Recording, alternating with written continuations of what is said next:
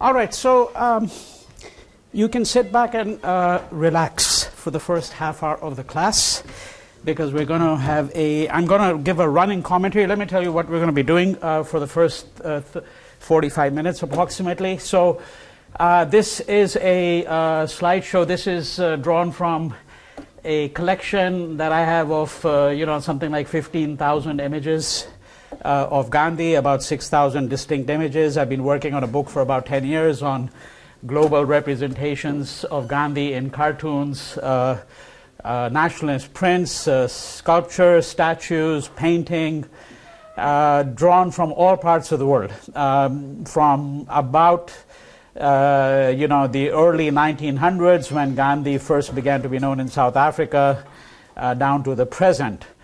So what you're seeing here is obviously just an extraordinarily brief sample of that. But there is an argument. This is not simply randomly drawn.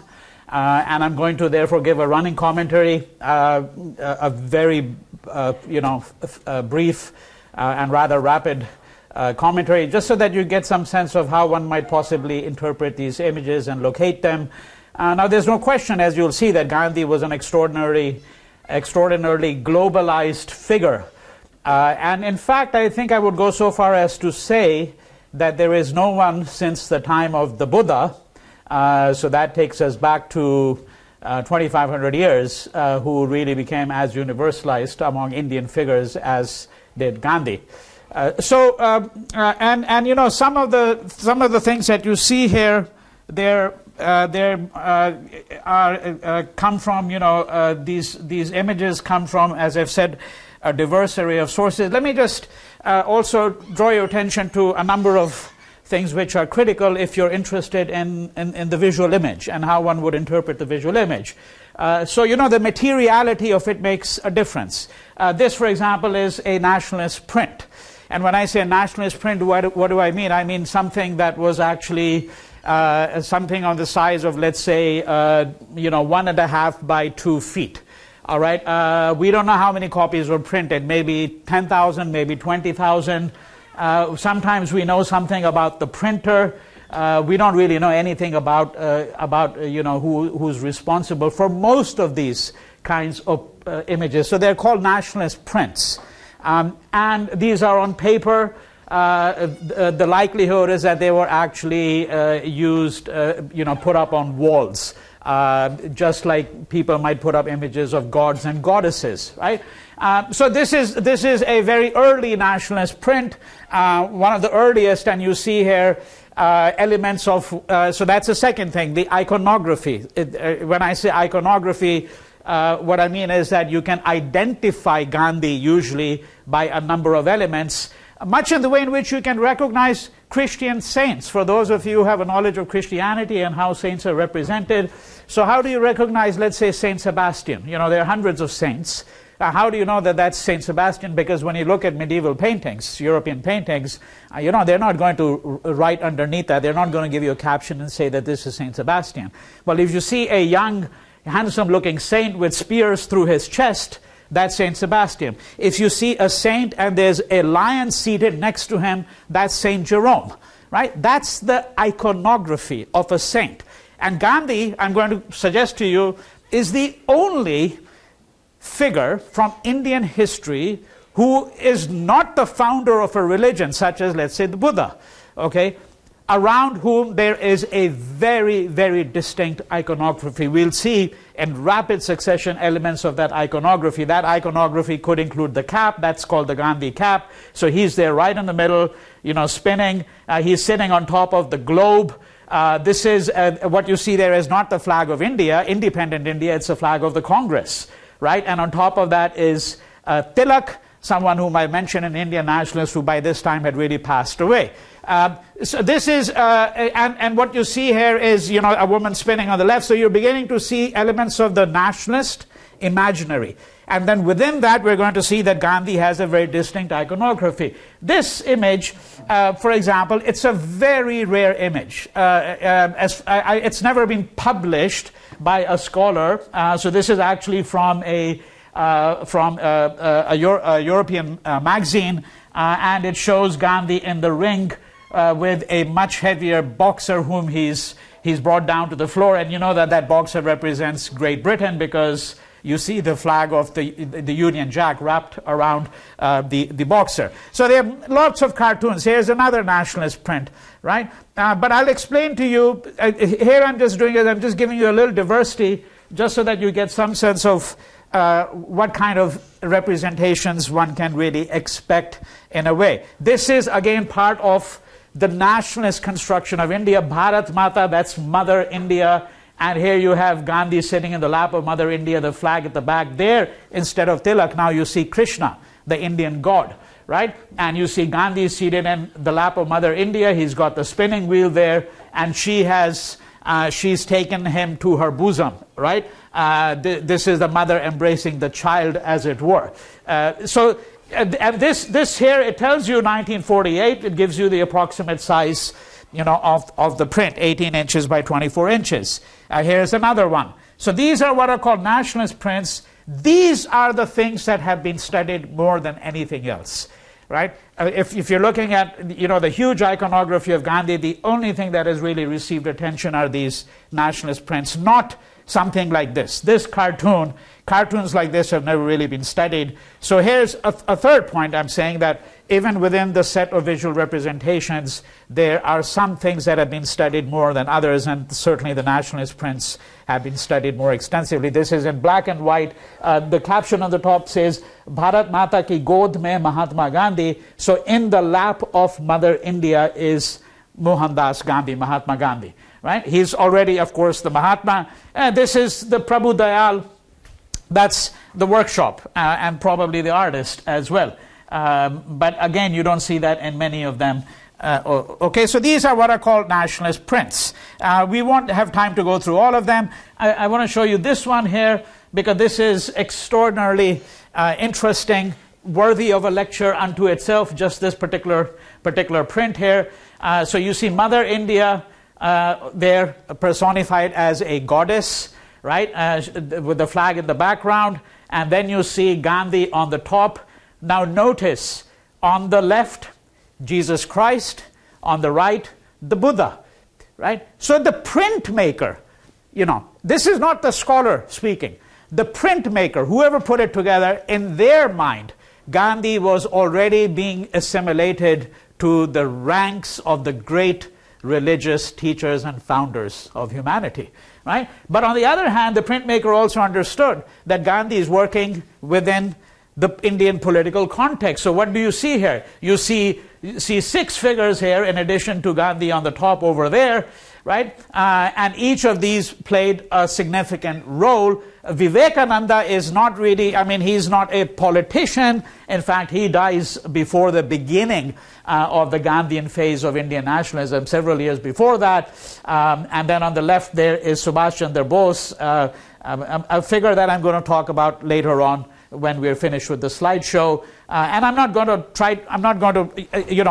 spend time identifying everyone there, because you don't know most of these people, such as Rajaji, for example. All right. And here again, a nationalist print. This one had certainly a pedagogic purpose.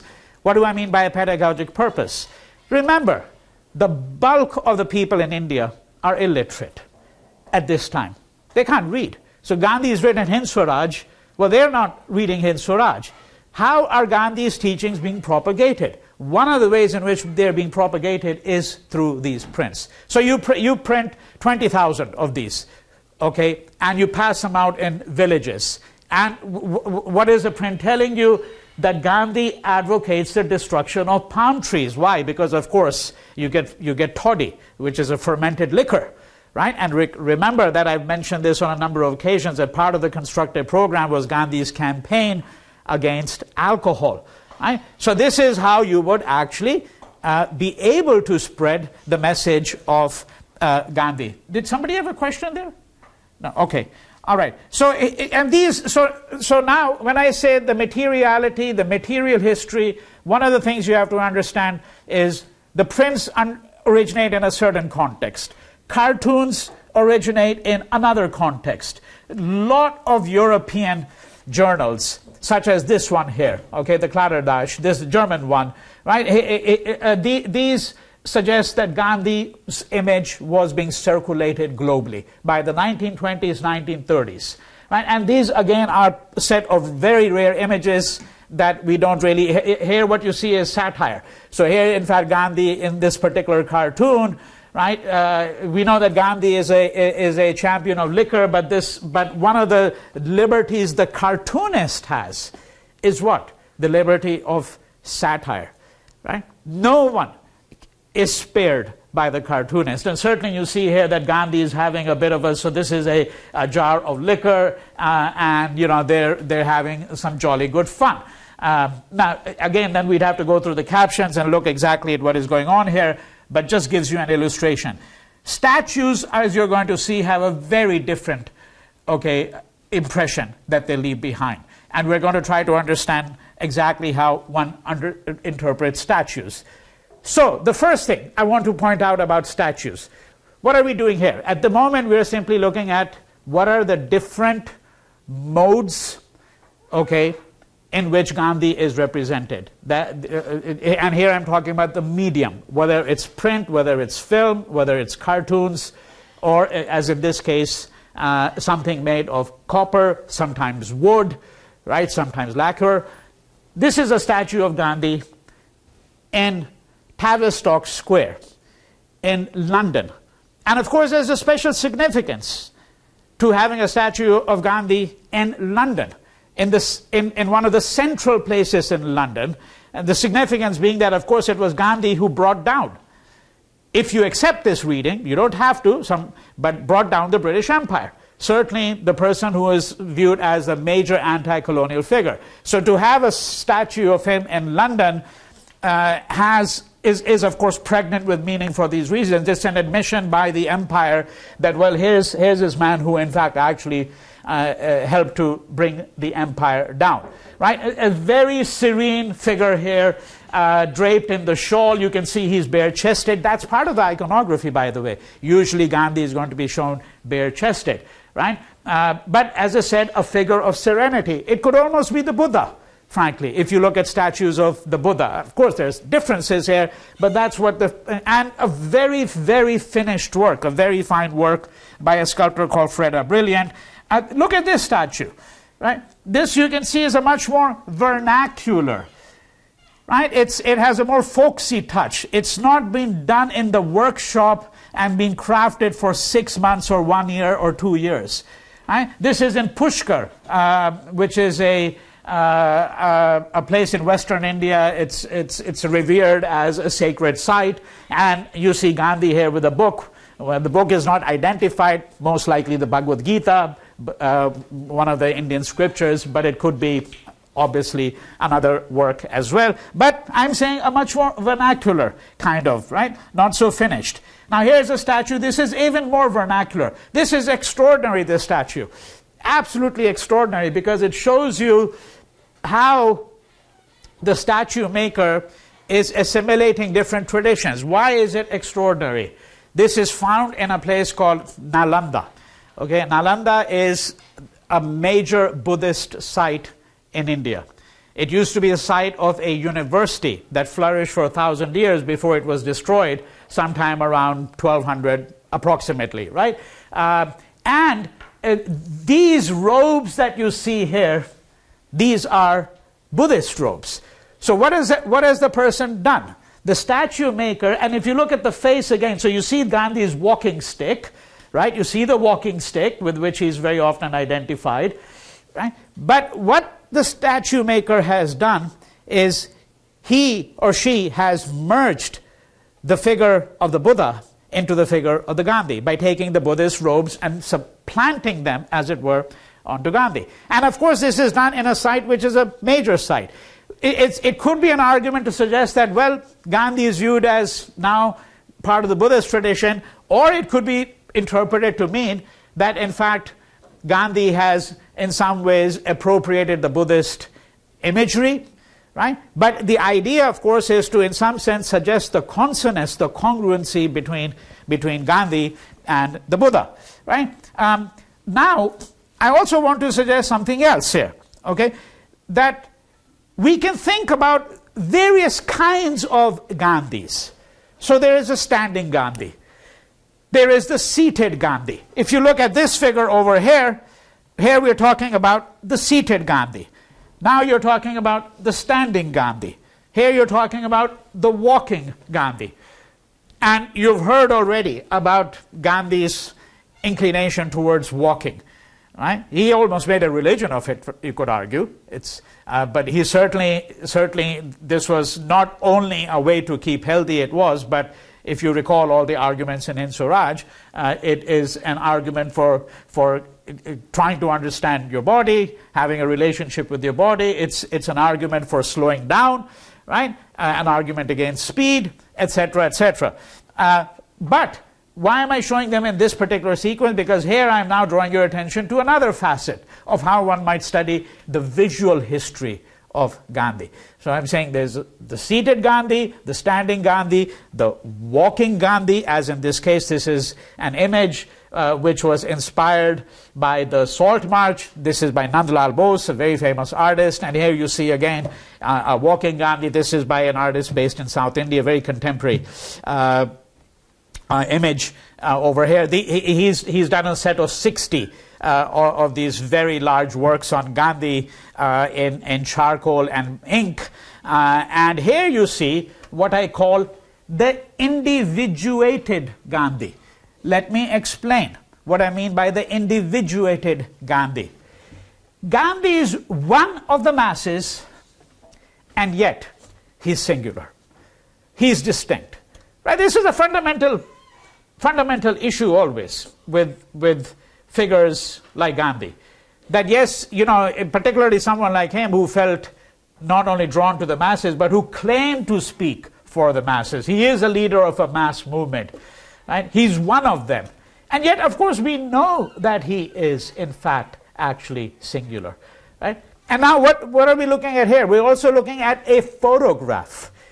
Right? And that's a huge archive of photographs of Gandhi. Gandhi was certainly one of the most well-photographed people in the world, notwithstanding the fact that the camera was a relatively speaking, a rare item in India. Its use would have been much more prolific, of course, in Britain, in the United States, and Europe, but there were photographers around, and of course it was understood by the second decade of the 20th century that Gandhi was, if I may use a cliche, making history. So there were obviously people looking to capture him, right, on film in various ways. But if you look at this, it's an extraordinary photograph, right? And of course you could say that, well, you know, one's reading too much but into the photograph. If you look at the kind of argument I want to make. Here, for example, what you could see is, well, Gandhi is almost in the middle of the frame.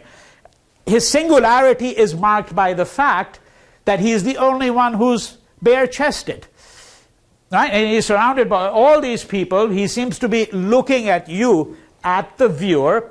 He's also towering over everybody else.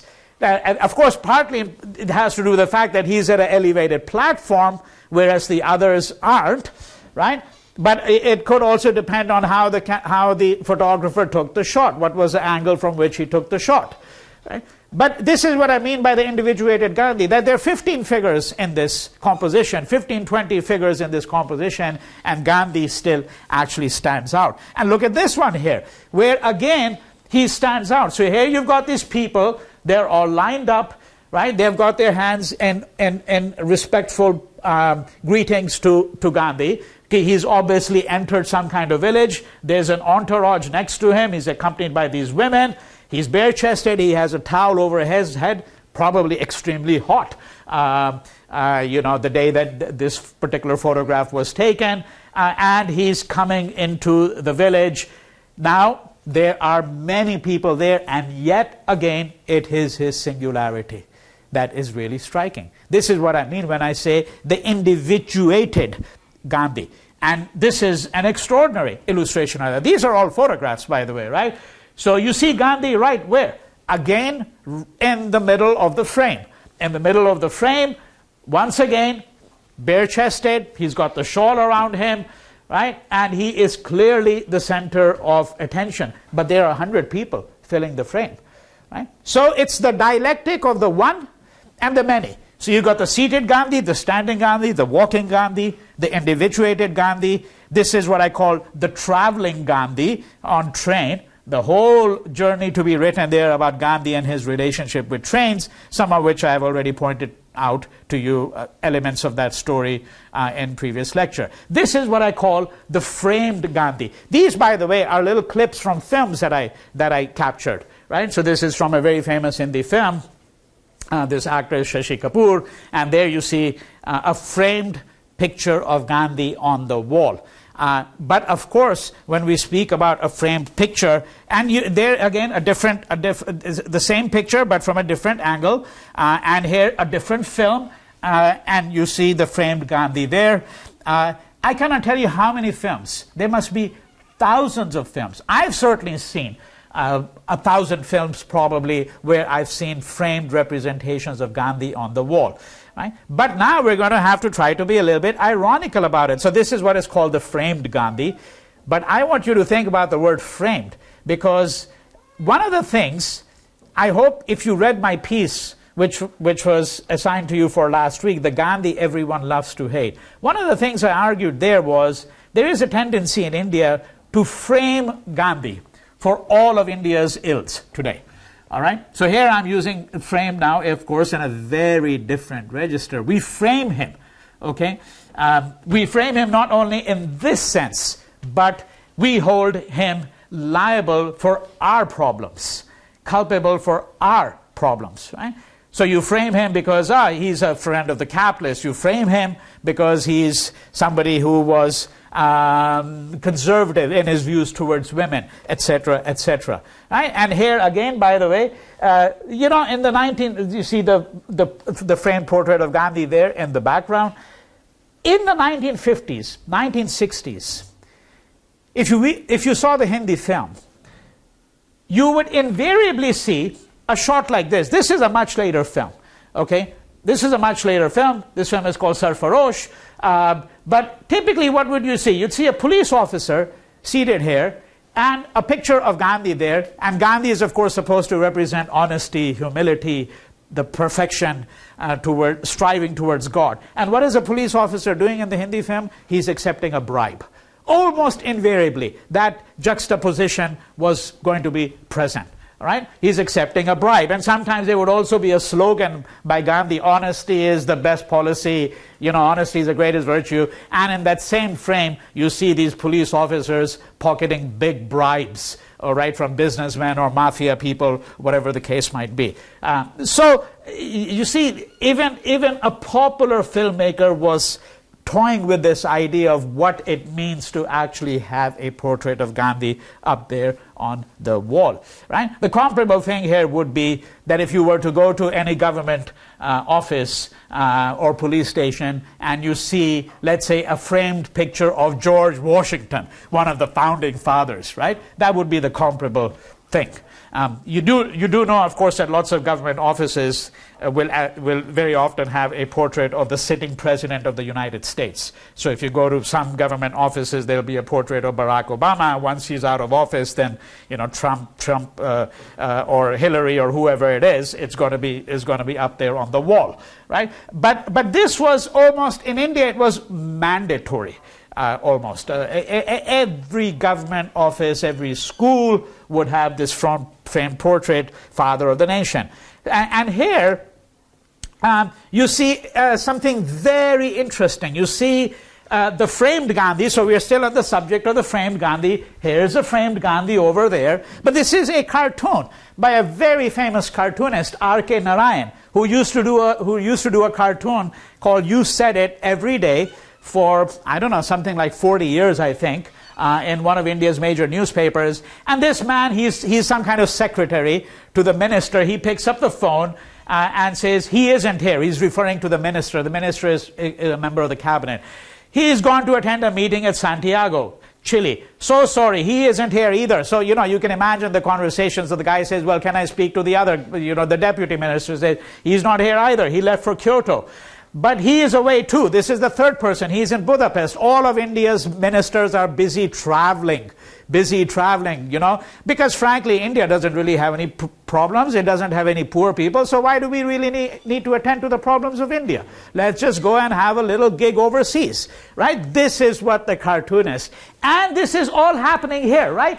It's almost like Gandhi is looking down upon all of these people, right? He's supposed to inspire them, make them dedicated servants to the nation, and what is the cartoonist doing? He's just showing the sheer hypocrisy of all of this, right?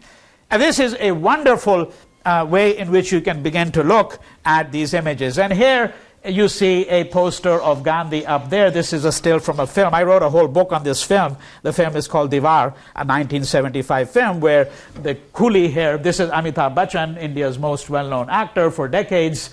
He's going to be inspired to fight the smuggling ring, as it were, at the docks before he himself becomes absorbed by it. And that's why you have the framed poster of Gandhi. All right?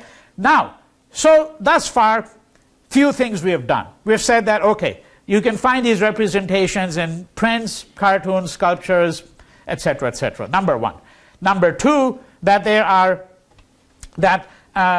we can think about different ways in which Gandhi is represented. So let's say you have to analytically organize your material, so you can think about the traveling Gandhi, standing Gandhi, individuated Gandhi, framed Gandhi, so forth and so on. There are many other Gandhis. The martyred Gandhi, the sartorial Gandhi, right? How one might construct an entire history of Gandhi just from how he is dressed or undressed. Right? That would be a sartorial Gandhi. But now I want to move to a different dimension.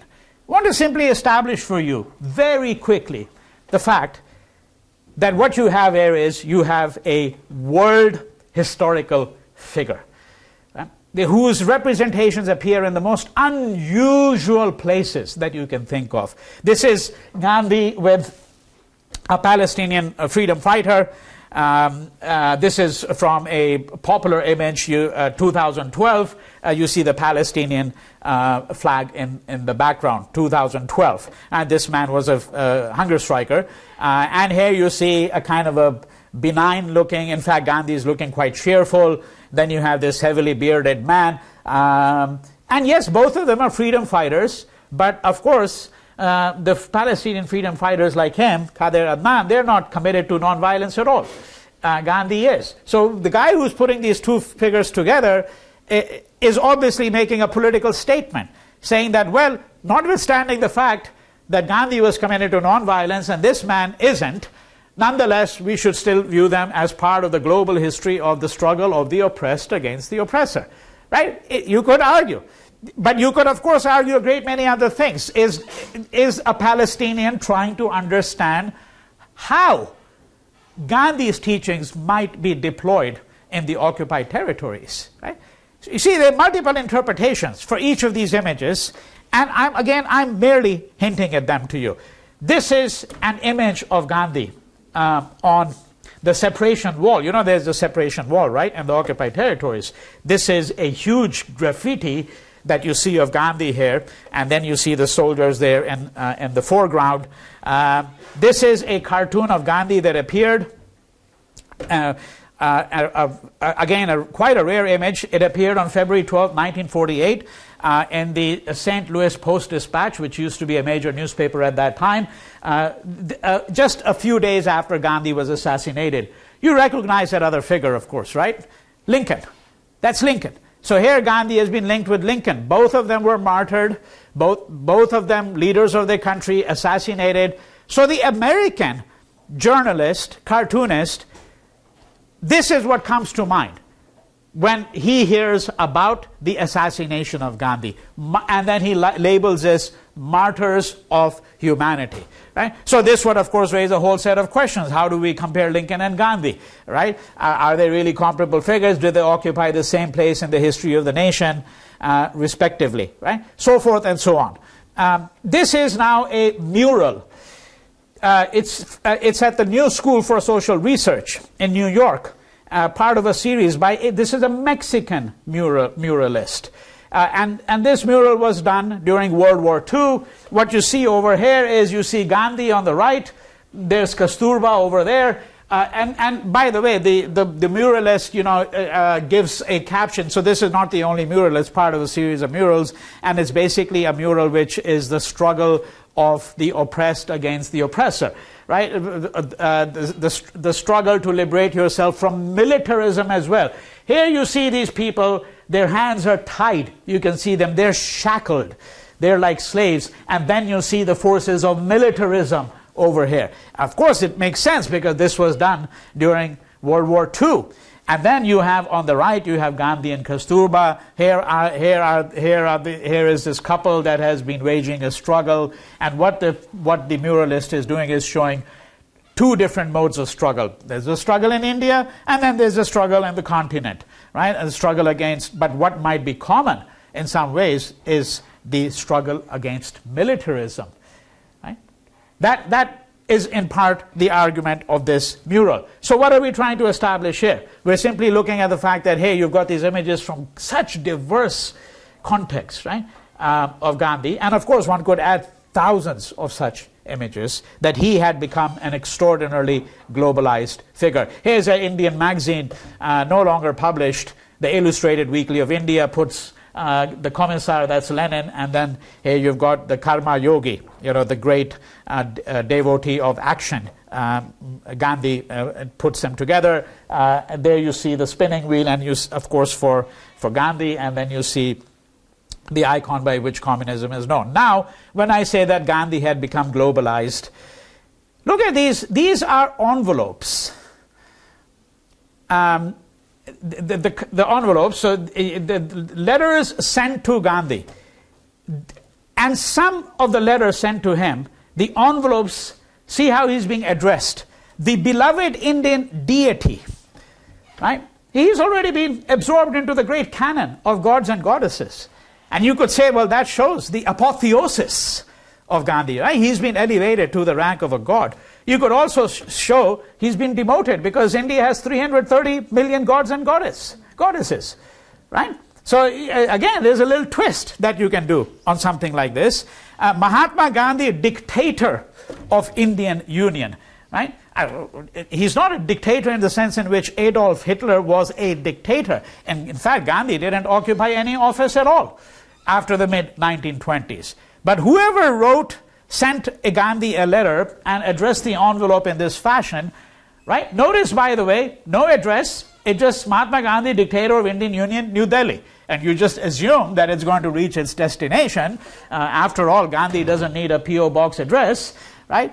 But the assumption that, yes, Gandhi is, in a sense, the unstated leader of the country. He may not occupy any position, but is it possible to get anything done until his signature is, so to speak, on the document? And here what I did was I just put together a little collage of some of these envelopes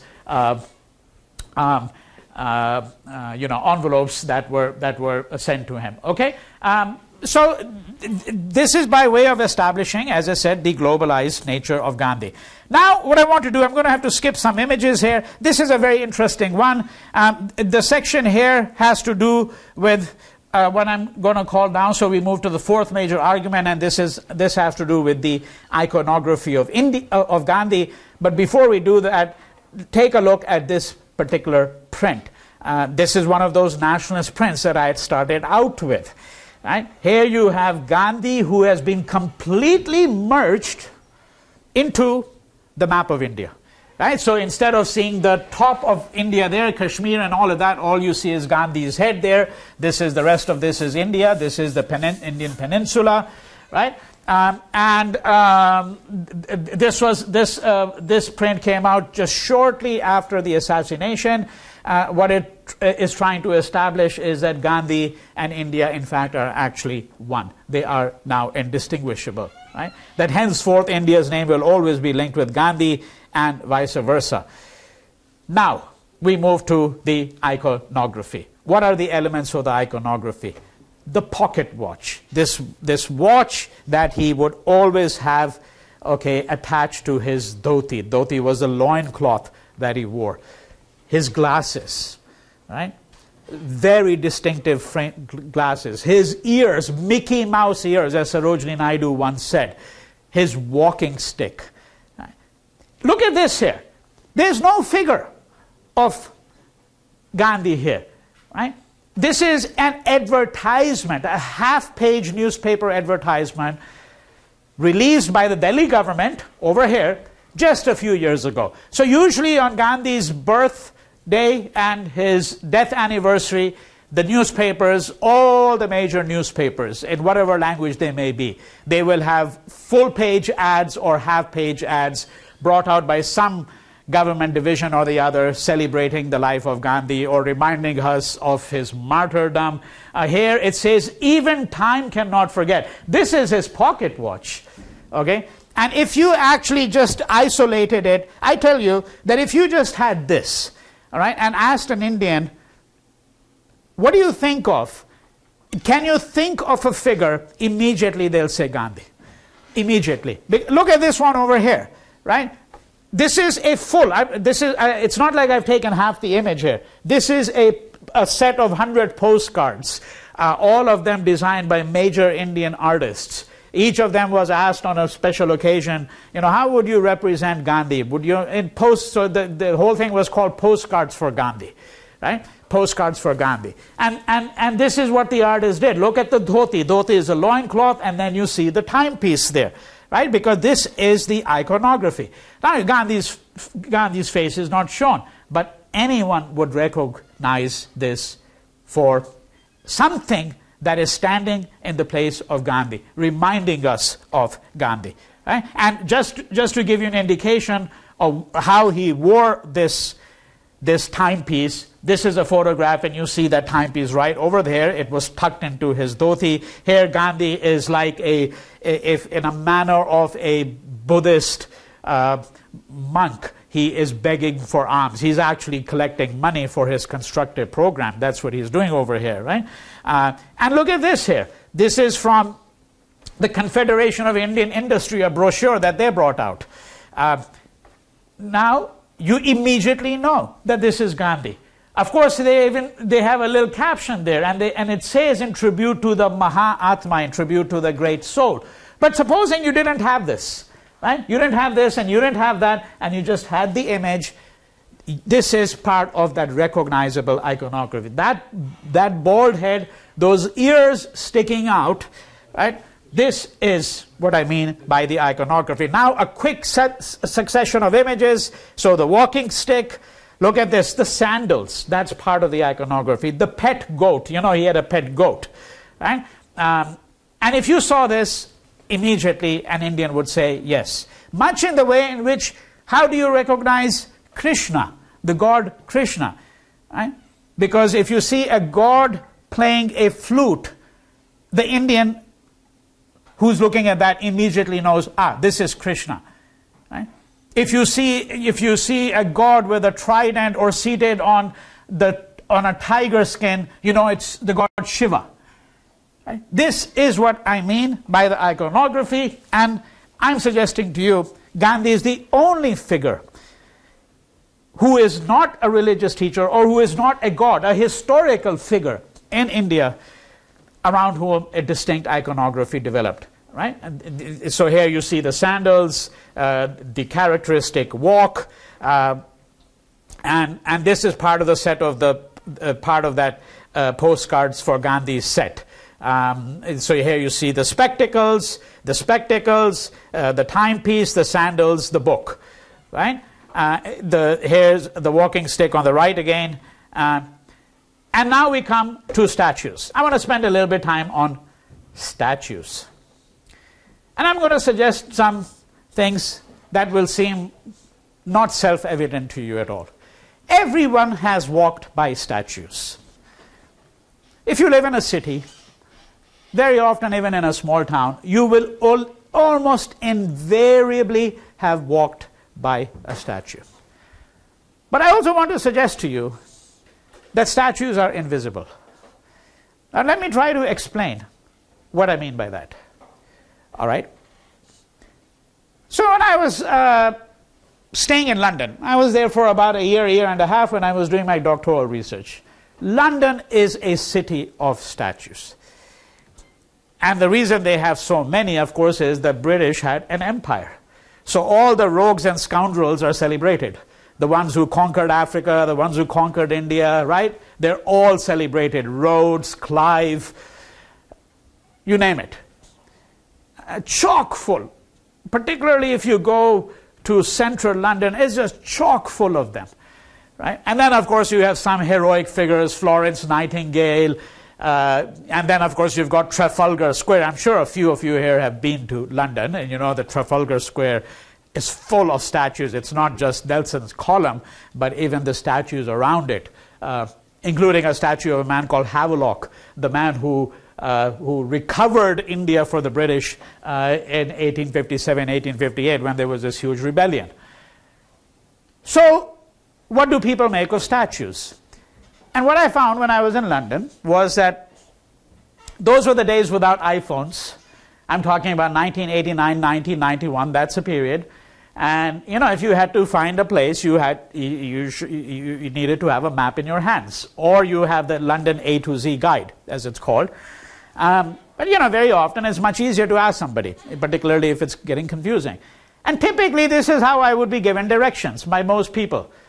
Walk down the street, there's a statue there, hang a right there, mate, and then go and walk for 100 meters and you'll get to another statue, and take a left there, mate, and walk up, and then you'll come to a third statue and then take a right, and you're at your destination.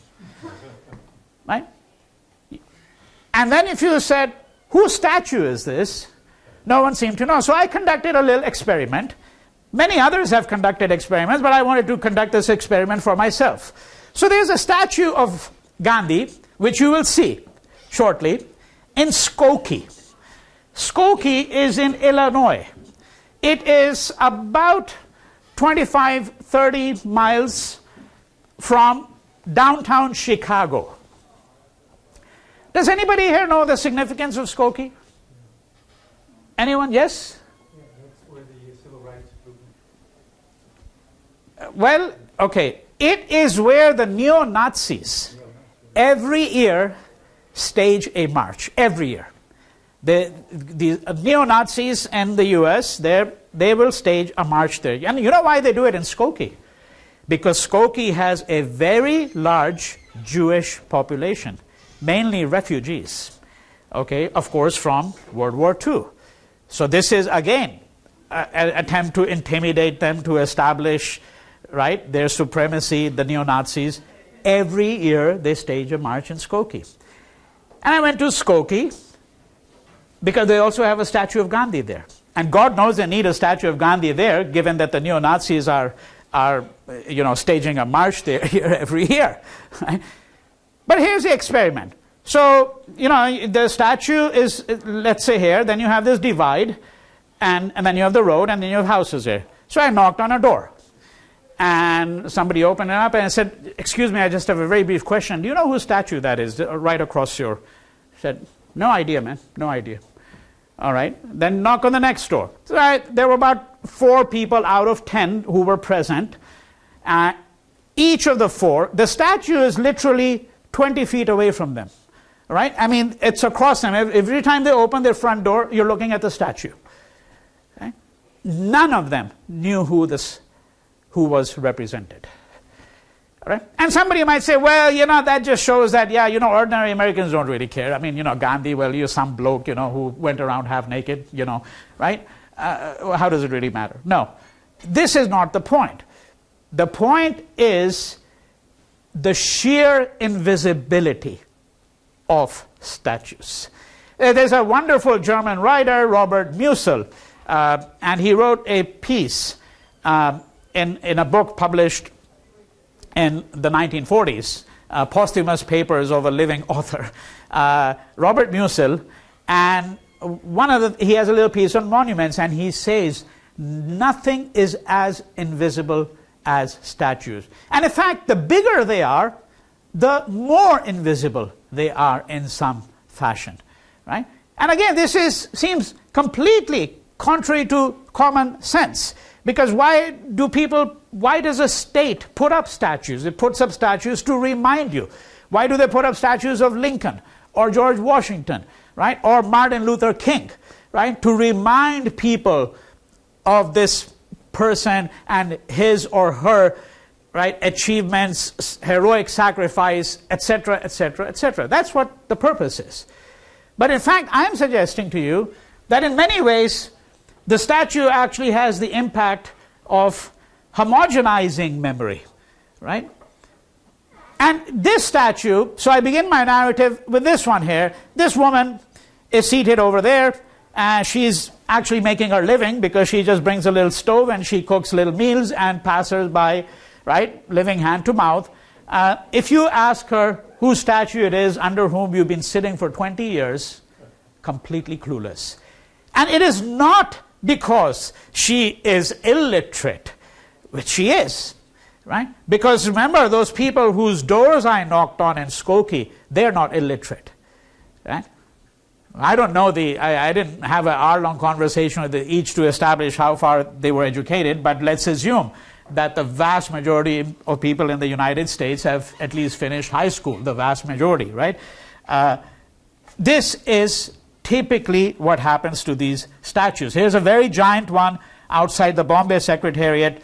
The government of Bombay is run by the Hindu right wing. They're not really very favorably inclined towards Gandhi. In fact, they have a hostile view towards Gandhi. But Gandhi is cultural capital, right, as I've tried to establish. Here's a statue of Gandhi in Washington, D.C.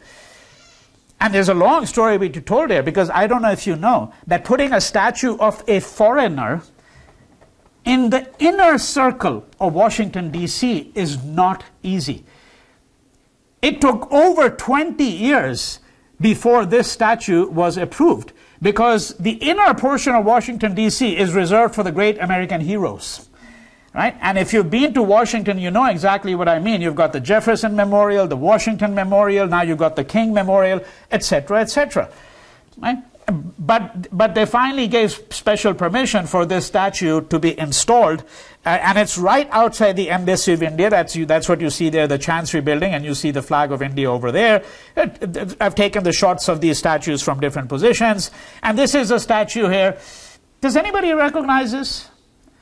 Anyone here from the Bay Area? There. Okay, this is at the ferry terminal in San Francisco, right? So I took this shot some years ago, and you'll see how you position a shot. So this is Gandhi looking out to the sea, looking out to the sea. You know, this could be Porbandar. He was looking out to the sea. He had a relationship. He did all of these transatlantic voyages as well. But if you look at this next image here, so this again, you know, I took it from a certain, because I wanted to just try to suggest something. So here you've got Gandhi's walking stick, and then you've got this skyscraper, right? So you get a verticality. Then you get this big clock here, and you get Gandhi's timepiece here, right? So what it does is it exaggerates the effect when you photograph it in this particular fashion. Right? Because you begin to see some of the elements of the iconography, and how do we interpret them in the light of today. This is obviously not Gandhi, right? Quick 3 seconds. Anybody here recognize these two figures? Bearded, benign, avuncular looking, Marx and Engels. A park in Shanghai. When I went there in 2007, now notice what's happening. It's become a badminton court, right? I sat there for half an hour, and I was very careful to talk only to young Chinese, because I figured that the older Chinese, many of them wouldn't know any English at all. That if I had any success in speaking to a person, it would be a young person, because English is required, as you know, in Chinese schools. And I was able to have a conversation with about 6 or 7 of them. My conversation was limited to the question, can you tell me whose statues these are here? Who are these two figures? None of them knew. So much for communism and China. All right? Here are the founding fathers, Marx and Engels, in this park, and no one knows. And here you have, this is not Gandhi again, because what am I doing here? I'm trying to suggest to you, how is it that one reads the history of statues, right?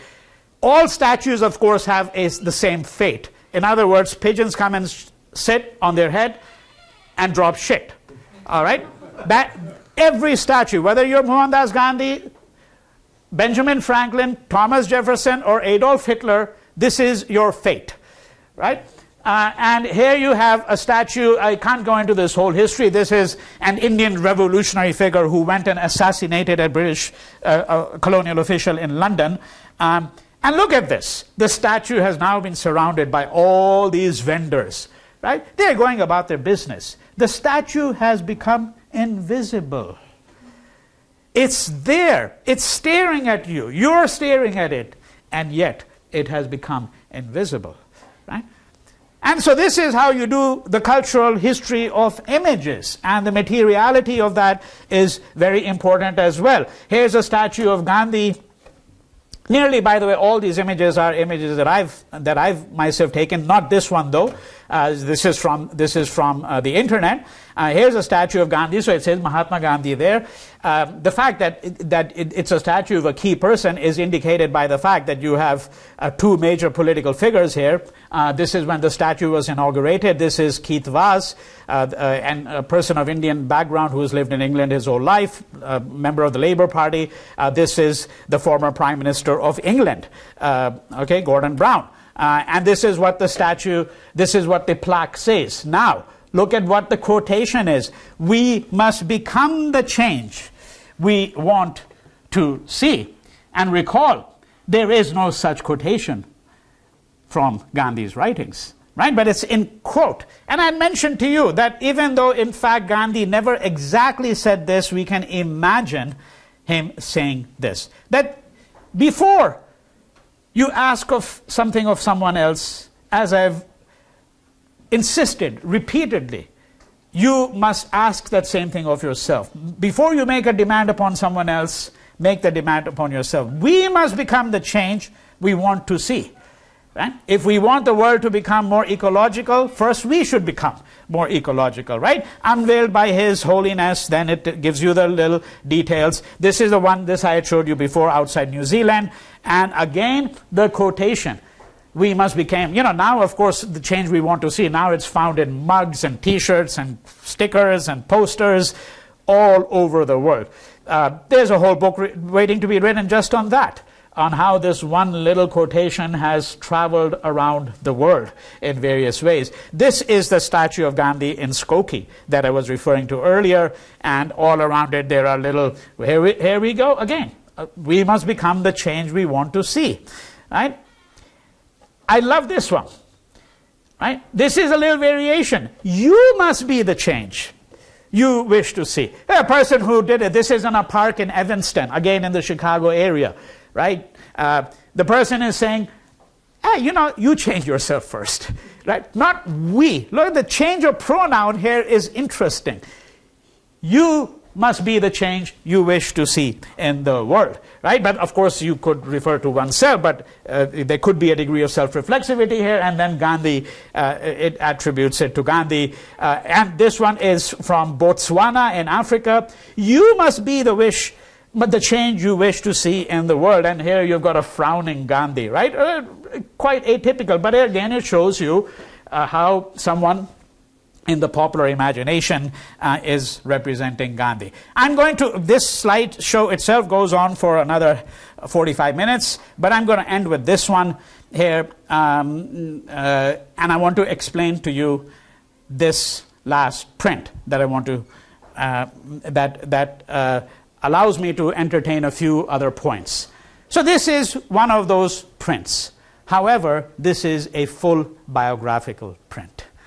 It's a full biographical print. You start reading the print from here. Reading means interpreting, right?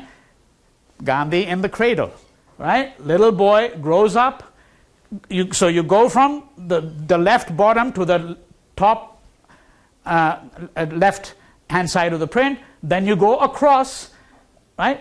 Roughly. And then you come down all the way over there on the right hand side. And these are assorted images here, and then you have Gandhi in the middle. It's a biography of Gandhi. If your Indian villager had to be given the biography of Gandhi, so what would you do? You'd hand out the print, it would circulate, and the storyteller, So there's, by the way, a whole tradition of storytelling, which I cannot illustrate for the moment, but these are scrolls with panels, right? So when you tell a story to villagers, you start at the top and then you keep on rolling down the scroll, right? And each panel will tell each frame will tell one portion of the story. This is all done in one single panel, so to speak. It ends with the assassination of Gandhi. This is blood, right? Here's blood. So this, this is done after his assassination in 1948, right? It's done in 1948. It simply says here, by the way, Mahatma Gandhi Jeevani. Jeevani here means life story, literally. It is the life story of Gandhi. Okay? But this is also, by the way, an interesting illustration of what I have called the sartorial Gandhi. Sartorial meaning referring to clothes and how one is dressed. Right? So here you go, here he is in the cradle, then he's wearing his, the native dress. Now you can imagine what this is, right? These two here on the left, this is him becoming anglicized. Remember, he goes to London. I think I remarked to you that Gandhi is the only person in history I can think of who started his adult life vastly overdressed and ended it vastly underdressed. Right? And you can track his biography through the sartorial changes. What did he wear at a particular point in time? So there on the top left, he's become the Satyagrahi in South Africa. Then the image next to that, that's him and Kasturba. They've come back to India. Right? They've come back to India. He's wearing the turban, the traditional turban of a Kathiawari person. Kasturba is next to him, and now he has over here. This is the transformation beginning with this half of the print, beginning from here, right? The transformation of the Gandhi into the person that became the most iconic figure, as I said, in Indian history. And here he is on the march.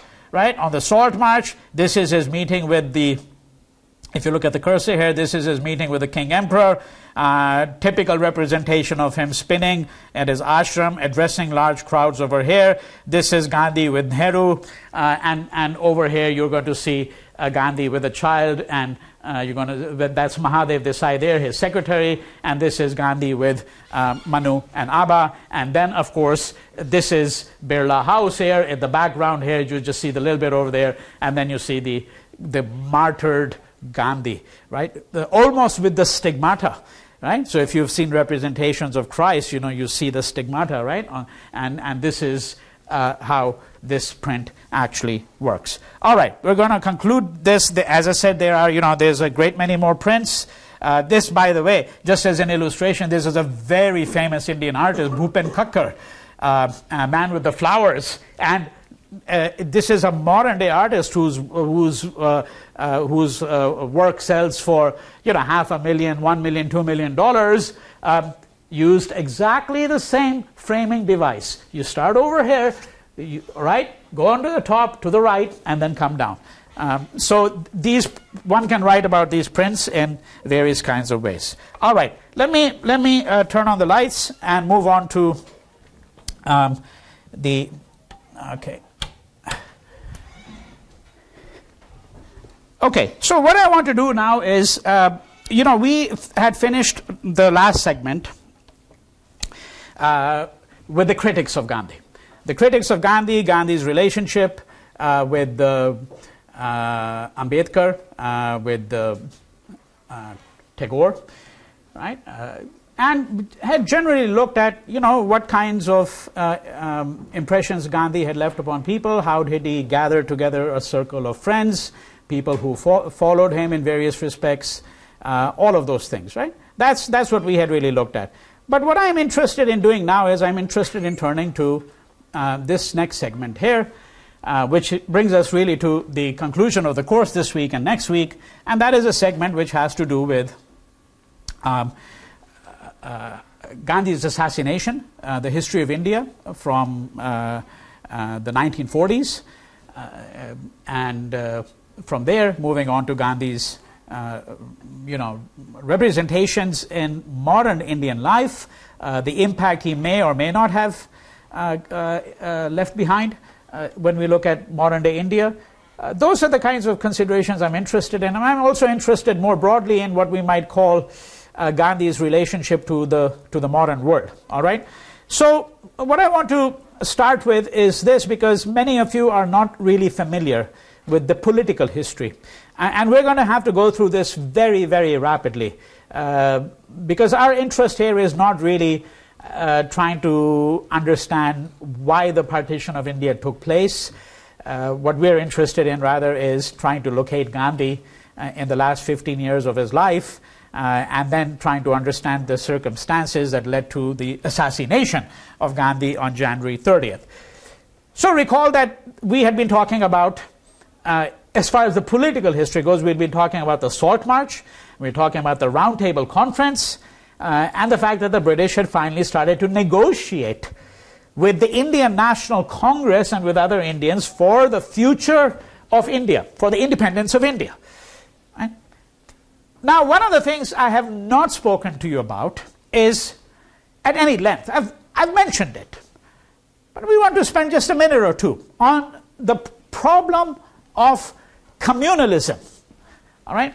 Now, when I say communalism, what I'm referring to is this idea that Hindus and Muslims in India constitute monolithic blocks. That if you're a Hindu, you have an affinity to all other Hindus. If you're a Muslim, you have an affinity to all other Muslims. Right? So the communalist view of Indian history, these markers are not very good, but just writing the word down here, communalism, right? So the communal interpretation of Indian history takes the following trajectory. If you look at any individual, I think you will agree with the proposition that a person can be known in various ways. A person has multiple identities. And so a person could be, take myself, as you'd say, all right, the person, here's an Indian, possibly an American, possibly an Indian American, that might be another way, male, right? Then you could add, so let's suppose in my sexual orientation was heterosexual, straight, you could add that to my identity. Then you could add my profession to my identity, so forth and so on. Identity, however, is not stable. It is not stable. The only thing that might appear to give it some stability are what you might describe as the inherited characteristics of that identity. Even that is questionable. But let me put it to you simply in this fashion, so that you can understand communalism, because we don't have the luxury of trying to undertake a whole analysis here of exactly what this ideology of communalism really meant. What is germane for our purposes is the fact that the British were inclined to the view, very strongly inclined to the view, that before an Indian is anything else, before Vinay Lal is a professor, before he's a male, before he's an Indian American, he is a Hindu. He is marked by his religion. Everyone in India is marked by his or her religion before they are marked by anything else. And eventually this is going to lead to the view that all Hindus, upper class Hindus, lower class Hindus, low caste, upper caste, middle class, it doesn't matter. They are not going to be interested in questions of class solidarity. A Hindu will always first and foremost think as a Hindu. A Muslim will first and foremost think as a Muslim. And then you become part of a monolithic bloc called Hindus and Muslims. And according to the British view, Hindus and Muslims were bound to be in conflict with each other because these were two religions, Hinduism and Islam, which had nothing in common with each other. I have very often used this kind of representation in my courses, and I'll use it here again. that if you had to summarize the British view of the difference between a Hindu and a Muslim, the view was the Hindu worships the cow, venerates the cow. The Muslim loves to eat the cow. Right? This is the irreducible difference from the colonial point of view between the Hindu and the Muslim. And so there's logically what this meant was that Hindus and Muslims would now be in conflict with each other, particularly when independence is on the horizon. Because then you have Muslims who are going to say, if India becomes independent, will it become a Hindu India? What was the population of Hindus in undivided India before the partition? Right? Something in the neighborhood of, let's say, 72, 73%. Certainly 70%. Muslims are 25, 26% of the population of undivided India. So the Muslim view, encouraged by the British, because this was not the view that the Muslims had in 1900 or in 1910 or 1920 or even 1930. But as we move along in time, independence is on the horizon. The British are going to say, we're prepared to quit India, but we can't leave it behind like this, because if we leave it behind, there's going to be Hindu domination over here. As though the British were not exercising their own domination, right? This is the whole idea that, we transcend all these differences. We have no inherent stakes in India. We're just trying to govern India for the sake of Indians. So this is what is going to lead to the rift eventually between Hindus and Muslims. And one of the things that's going to happen is that when World War II breaks out in 1939, the Congress is going to argue for neutrality. I have mentioned that before. It's going to argue for neutrality because, very briefly put, Gandhi and the Congress are going to say, we're not going to distinguish between fascists and imperialists. We know the Nazis and the fascists in Italy are no good, but why should we assume that the imperialists are any better? Right? After all, they've bled much of the world already, including India. So I'm putting it to you in a nutshell. This is going to be the position. The Congress is going to adopt officially a position of neutrality during World War II. Even though the British government is going to, of course, try to recruit Indians, which they do, to fight during the war. And India did play a significant role in the war, as is increasingly being brought out by recent scholarship. However, the Muslim League, which was a major political party representing the Muslims, decided that it would aid the British war effort. And during this time, 1942 to 1944, right, there you have what is called the Quit India movement. So Gandhi is going to issue one last call for resistance to the British. It's called the Quit India movement. As soon as he issues this call, he's going to be imprisoned. The entire Congress leadership is going to be imprisoned. They're going to be in jail from 1942 to 44 for 2 years. Right? And during this period of time, the Muslim League begins to flourish because the Muslim League leaders, right, had decided to support. And they were led by a man called Muhammad Ali Jinnah. So if you look at 1945 to 47, you see his name over there, Muhammad Ali Jinnah. There has already been in 1942 what is called the Pakistan Resolution. The Muslim League in 1940 finally passed a resolution saying that the interests of the Muslims of India would be best served if a new country were created, which would be a country for Muslims called Pakistan. Right? So those are the circumstances. 1945 to 1947, you're going to have complex set of negotiations, because recall, 44-45, the war in Europe ends in 44, the war in the Pacific theater ends 1945 with, of course, the atomic bombing of Hiroshima and Nagasaki, right? And you've got the end of World War II. The Congress leadership has already been released. Britain knows that the writing is on the wall. That, in other words, that Britain is going to have to quit India. And this is what sets the stage for the negotiations for Indian independence. When I say negotiations, what are they negotiating about? They're negotiating about, for example, what shall be the status of Muslims in India. Now, if you have the Muslim League saying that, well, we're not really interested anymore even negotiating the status of Muslims in India because we want a separate country for ourselves, right? We want a separate country for ourselves. But here are some difficulties. Let me give you an illustration of one difficulty. Let me show you a map over here. Because think of it this way. If, for example, just hypothetically, let's say that Texas was a Muslim state. Right? Let's say that the population was comprised predominantly of Muslims, 90%. And Texans, Muslims said, hey, we want to secede from the Union. Right? So you say, hey, okay, well, it's feasible because the vast bulk of Muslims living in the United States are living in this one state called Texas. So Texas is carved out as a separate country. And yes, there are pockets of Muslims here and there. You know, there's a Muslim population in Los Angeles. There's a Muslim population in Detroit. Detroit has a big population, right, of Arabs. Right? And there are these pockets, but all told, you're still talking about, all right, a few million people. 3 million people, maybe 5 million, outside that 90% of Muslims living in Texas in this imaginary scenario. Right? So you could say that, well, we carve it out. However, in India, the problem is different.